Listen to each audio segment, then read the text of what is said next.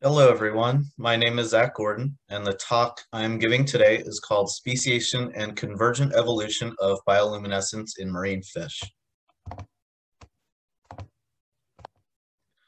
So the outline for this presentation is starting with bioluminescence, what it is, facts about it, the characteristics of organisms. Then I will go into convergent evolution and talk about the first paper I read. Then I will move to speciation and the second paper I read. I'll then end the talk with the takeaways from this presentation. So what is bioluminescence? It's the process by which organisms produce their own light, and this involves a fairly simple chemical reaction. Starting with a protein luciferin, this protein is not varied much across the tree of life. However, an enzyme also involved called luciferase, they are species specific and highly variable. In addition to luciferin, which is just the generic name for the molecule, in addition to the luciferase as the generic name for the enzyme, in jellyfish, there is also a chemical called aquarin, which serves a similar function, but I won't talk about that here. Now, in order for this reaction to occur, oxygen is required. And in the ocean, oxygen is everywhere. So for organisms to bioluminesce, it's fairly easy for them to obtain the oxygen they need. Now, the oxygen reacts with the enzyme and the protein luciferin to essentially give energy to the luciferin molecule. The energy raises the now chemical called oxyluciferin to an excited state. And once it drops down, it releases its energy in the form of light. Some of these reactions require cofactors like magnesium or ATP, but some of them do not. And also there's a few organisms that obtain the chemicals for this reaction from their diet. And the best way I like to think about how this reaction occurs is by means of a glow stick. You have two chemicals within the glow stick separated by a barrier, and when you crack it, the chemicals mix and light is produced. So a similar process, not entirely, but it's a pretty good metaphor or simile.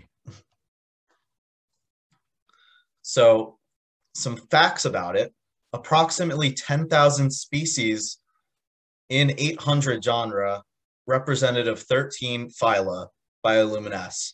This is a huge amount of organisms, and this is across the tree of life. In addition, 80% of metazoan or animal bioluminescent genre occurs in the world's oceans. So already a huge portion of animals that bioluminesce are only found in the ocean. On top of that, roughly 80% of the eukaryotic life that inhabits the deep sea, which is below 200 meters, bioluminesce. So again, a huge portion of these organisms are limited to the greater depths of the ocean. Now, within this split, you also have about 76% that live in pelagic ecosystems. So this means open ocean. Then 30 to 40% in benthic ecosystems, which is essentially the bottom of the sea. And these are rough estimates because, of course, not all species have been discovered. So what purposes does bioluminescence have? Some of these overlap, but for the most part, they're split into defense and offense, in addition to mating. So there's startle. An organism will flash to startle a predator. Counter-illumination, which is depicted in this image. Half of the organism, usually the bottom, will light up. So any predator looking up for a prey item will have a hard time distinguishing whether a prey is a prey item or it's just more ocean. It's harder for them to visualize if there's actually an animal there. There's also misdirection. So in the case of this GIF, there is a little plankton organism that produces a smoke that glows. And the fish gets startled by this when it bites it. So again, kind of an overlap. There's also distractive body parts. This is a brittle star that bioluminesces. And in addition to having body parts, specifically that bioluminesce, there's also something called a sacrificial tag right here. And that's essentially where an organism is trying to misdirect their predator.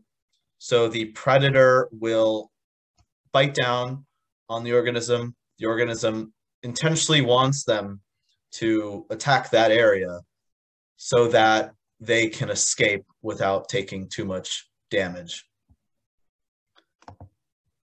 This is another instance of misdirection, but this also serves as a burglar alarm.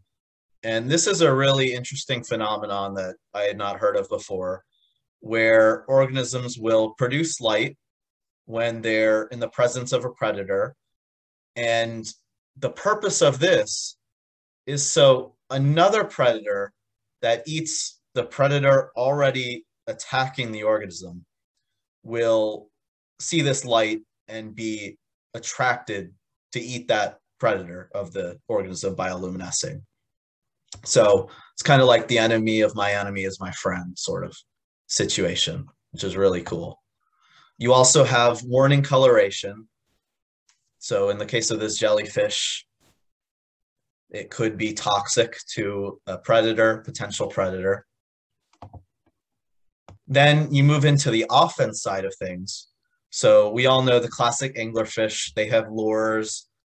Lures look like potential prey items, but secretly they're just a front for the predator to try and eat an incoming prey item. You also have organisms that use bioluminescence to attract prey in another sort of way without a lure. So in the case of the shark, it's visual, but organisms are still going to be attracted to that light regardless. And then the final tactic for offense is illumination. And this is not super common, and it mostly focuses on red light. And I'll talk about red light in a minute, but the basic premise is that organisms can't really detect the red light, but only the predator that has this light can use it as a flashlight to peer in the dark and locate prey. In addition, you have mate attraction. So organisms of the same species will flash, kind of like fireflies mating, where they just need to communicate with each other because it's in complete darkness and there's no other way to do that. In addition, there is non-species specific attraction, where in the case of another paper I read for my short talk, there are fungi that bioluminesce, and the purpose of this was unknown until they tested whether or not insects were attracted to this light. And they determined that insects are attracted. The purpose of attraction is to spread spores with the help of the insects, kind of like pollination. All right, so what are the characteristics of bioluminescence? Bioluminescence occurs in photophores, which are specialized organs dedicated to light production. They have all the chemicals within, minus oxygen, and it can either be generated endogenously, which means they produce everything themselves, or they have bacteria through symbiosis that assist in the light production. They produce the light, and in return, they get nutrients, a place to live, etc. There's also variation in structure. So for the case of the flashlight fish, they have a photophore underneath their eye, similar to the dragonfish we saw in the previous slide. And this essentially serves as a flashlight for them. They can see in the dark. However, you also have organisms like the shrimp that release all the chemicals, and when mixed with the oxygen in the water, they'll bioluminesce, producing a smoke screen, as we saw in the previous slide as well. You can also have photophores across an organism. So this is a lanternfish, and they have photophores all over their body. They're, in a few minutes, we'll find out that they have different purposes for these locations. But here's another variation in location. And this image is of a Hawaiian bobtailed squid. They actually use bacteria to produce the light for themselves. And there's a really cool study that's looked at how these bacteria get to the squids and what stage of development that is, and if they're released during the lifetime and they regain more. So I would recommend to look into that because that's a really interesting study. And in addition to the squid, organisms like the anglerfish also use symbiosis bacteria in their lures. Now, in addition to location, there's also chemical variation, as I mentioned in the first slide. So in the ocean, light attenuates, which means as you get further down, you can only get the lower wavelengths. So you get lots of blue, some green, some purple, but red and the other warm colors do not go far at all, which is why in pictures, you don't really see those colors without bright light. And so in this figure, you can see that in marine organisms, they have a huge majority of blue and purple and a little green. But for terrestrial organisms, they have a lot more green because it's not the ocean. So they have no problem showing off those colors. Now, one really interesting tactic that certain species have gained is red light. So in the previous slide, we have the dragonfish. They have developed a photophore with red light that they use, similar to a flashlight fish, to see in the dark. The benefit, though, of using red light is that a lot of fish don't have the eyes to perceive this red light. So they cannot see the dragonfish shining this light on them, but the dragonfish has a huge scope of vision to see the prey items. And this color variation also comes from the variation in chemical. You also have variation in flashiness or continuation of the bioluminescence. So some organisms like the flashlight fish will continue to bioluminesce. However, organisms like the lanternfish, they'll blink to attract mates, to startle predators, etc., whatever. Now, convergent evolution is the process that similar features develop in distantly related organisms. In this figure, it's showing organisms across the tree of life. You have fungi, you have fish, you have mollusks, jellyfish, and it's documented that in over 700 genera of metazoans, so specifically animals, bioluminescence is found across the tree of life. And in addition, only known terrestrial animals capable of bioluminescence are arthropods. So you have fireflies, you have centipedes and millipedes, you have glowworms, but nothing else that are considered animals. You have bacteria and fungi, but not animals. But in the marine environment, you have it across metazoans. So mollusks, fish, invertebrate, everything. And so the first paper used really complicated genetic and taxonomic computing, which I'm not even going to try to explain. And they used 11 gene fragments from ray-finned fish, which essentially have more bones in their fins. And what they found is that there was repeated and widespread evolution of bioluminescence in marine fishes, which was also the title of the article. This is a phylogenetic tree they developed, and this includes a lot of deep sea fish, but they also have a few fish from coral reefs and the coastal area.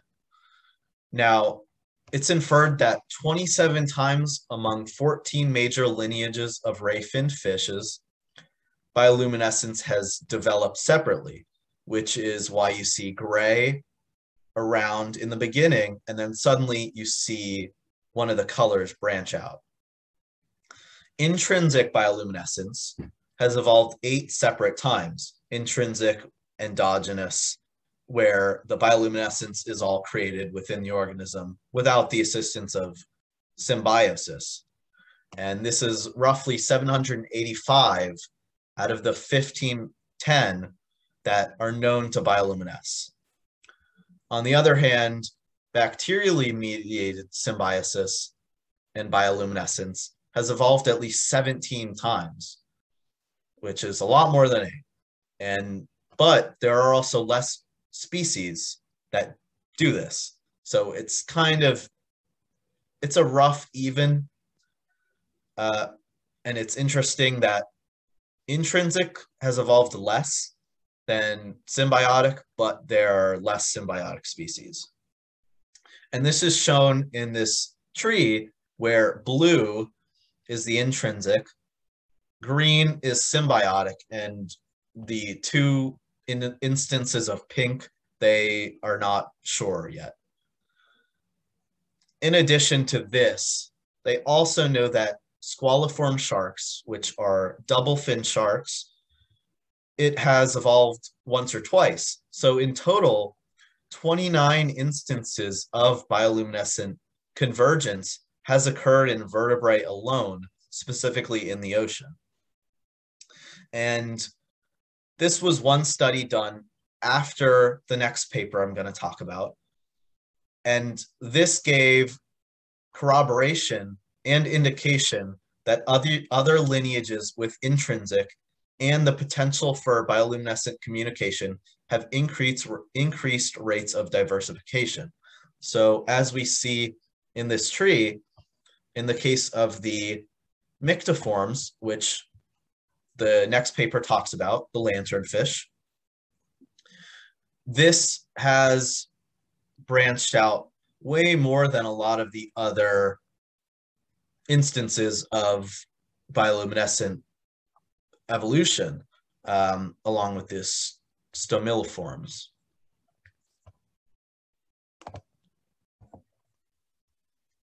Okay, so moving on to speciation.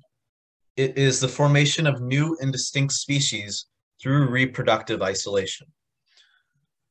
However, in the open ocean, there aren't too many isolating barriers for reproduction. So the next study focused on photophore patterns in lanternfish, and their purpose was to try and figure out how this order has speciated more than any other group of fish. Now, lanternfish are among the most widely distributed, diverse, and populous vertebrae, with estimates suggesting a total global biomass of 550 to 660 million tons, accounting for up to 65% of all deep sea fish biomass. And we can see why with how many species there are and how quickly, relatively, geologically, they have diversified. And a really interesting anecdote about these fish is during World War II, they were using submarines to engage in combat. And they found it really odd that when they were using sonar at night, the ocean floor seemed to be higher than during the day. And this is because there were a huge amount of lanternfish that engage in vertical migration, where at night they'll come up higher in the ocean to search for food, and during the day they'll retreat back down. And they were comparing this to another group of fish called bristlemouths, which are also widely distributed and found. And the difference is that there are 252 species of lanternfish, but only 21 species of bristlemouth. Why is this? They both have photophores, they both bioluminesce, they're similar in size. So that's the purpose of this study. And they hypothesized that the bioluminescence functions as a species-specific communication or identification system among these species-rich lineages. So in order to speciate, you need groups of individuals that will not engage in reproduction for whatever reason. Either they're separated geographically, which is the classic example, or there's some other